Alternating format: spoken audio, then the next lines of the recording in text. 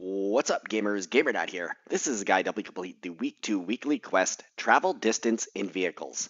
If you haven't subscribed yet, please do hit that subscribe button and show me that support. And don't forget to use my creator code in your Fortnite item shop. It is GamerDad, all one word, all capital letters. I greatly appreciate your support.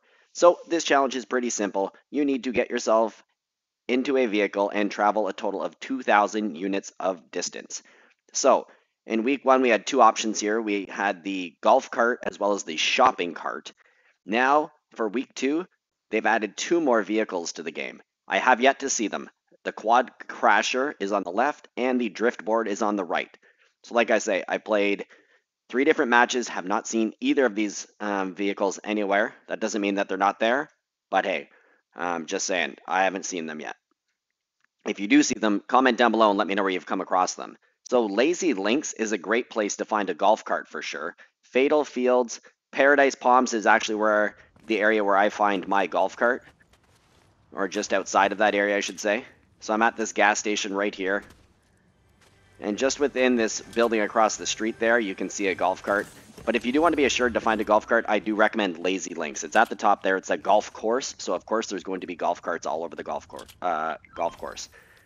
So, if you find a vehicle like this, the easiest way would have been to pickaxe the walls. But I honestly was like, I was trying to like kind of get out of this and see how many turns it would take me and backing up and going forward. And of course, you could easily pickaxe the wall and just drive out.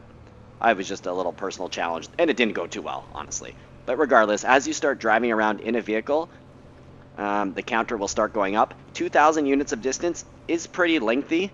If you probably want to just do this and get it over with and not be in the middle of fighting and stuff like that. So I'd suggest stick to the edges of the map, avoid driving right through a named location like Fatal Fields, and avoid areas that are too hilly and really bumpy.